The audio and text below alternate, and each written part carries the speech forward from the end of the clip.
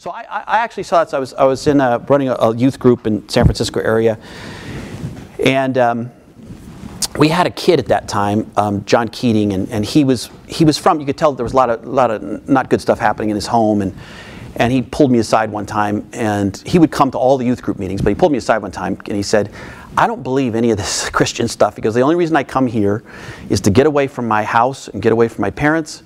You guys have good food here, and there's cute girls here. And that's the only reasons I come to this. I don't really believe anything you're talking about." And I said, "Okay, well, thank you for being honest, and you're welcome here." So about 8 months, 9 months into that year, he got arrested for robbing homes in the neighborhood, looking for loose change and money, and he had a drug problem.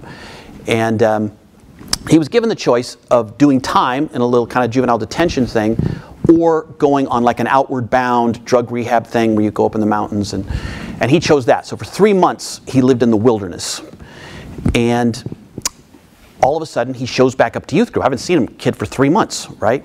And he shows back up, and on that particular night I had kids who they'd in this particular youth ministry, they said they were embarrassed to tell anybody, any of their friends, that they went to church at all, even to youth group or anything, that they just were embarrassed by it. And I was trying to get to like, well, okay, what's the embarrassment about? And it was awkward, so I said, okay, we're going to do a role play. I said, let's pretend, and the kids were here, let's pretend that this is the lunchroom at the high school, okay? And you're sitting here, and you're a person who just loves the church, and you love God, and you love, and you can't wait to talk about it.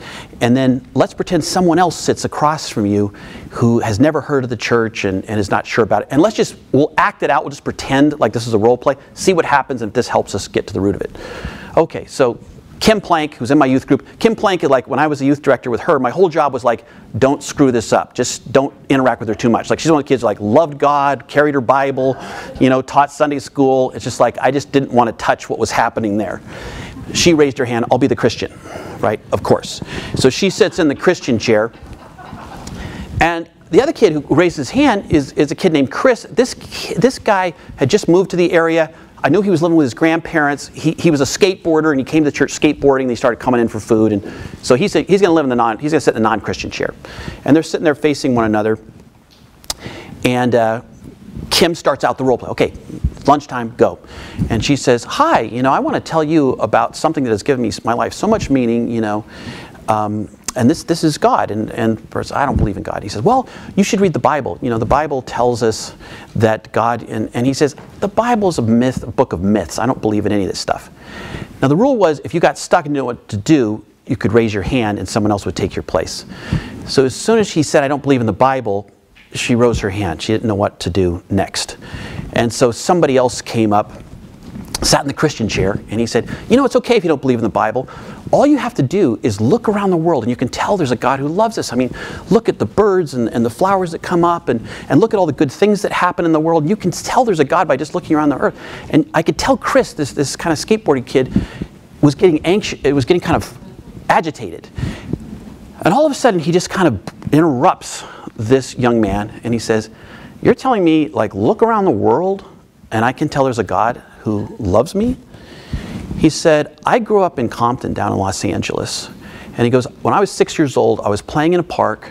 There was a gunfight that broke off, and a bullet came across and hit my friend Benjamin in the chest. And I stood there and I watched him bleed and die. And you're telling me, look around and you can tell there's a God."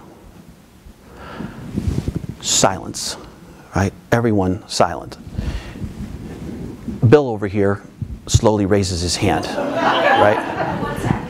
And I'm over here as the youth director going like, what do I do? Because I know we're not in the role play anymore. He's talking about something real.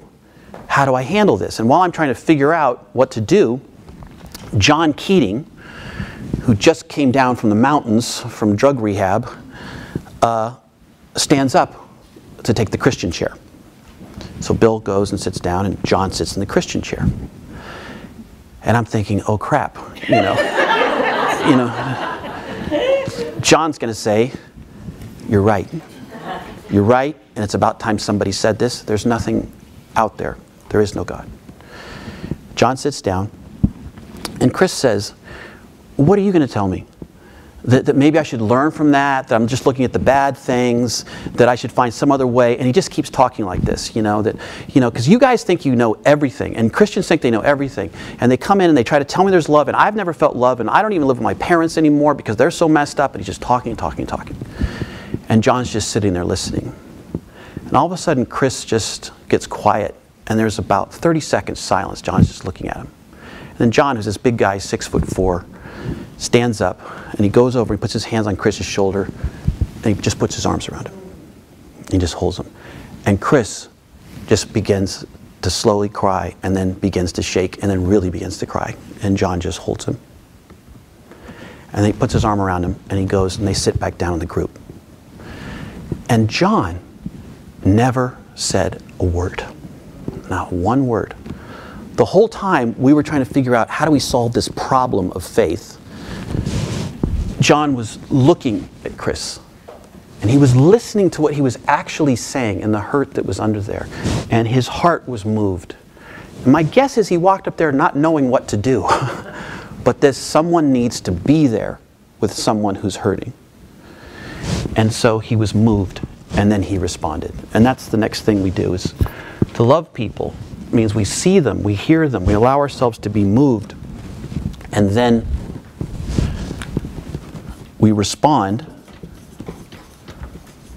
with kindness.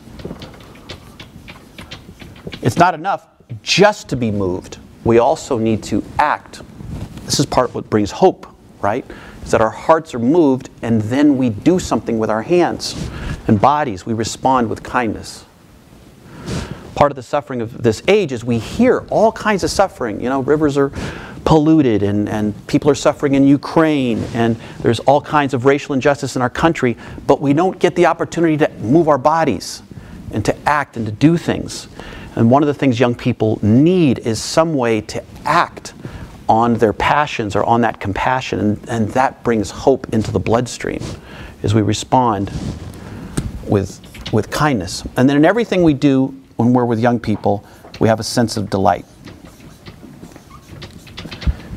One of the weird reasons we're called into youth work is we actually like young people. We like being around them. They're fun. There's an energy there. There's a hope there. There's possibility there.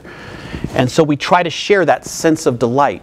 I try to find a way to say some kind word or mirror back something to every young person. Even when I did this the other night with my son, when he had these 12 young adults there, I found a way to get to every person and reflect back to them something they had done or said, because I want them to know there's something beautiful about them, because there's too many other messages coming that they're failures, right?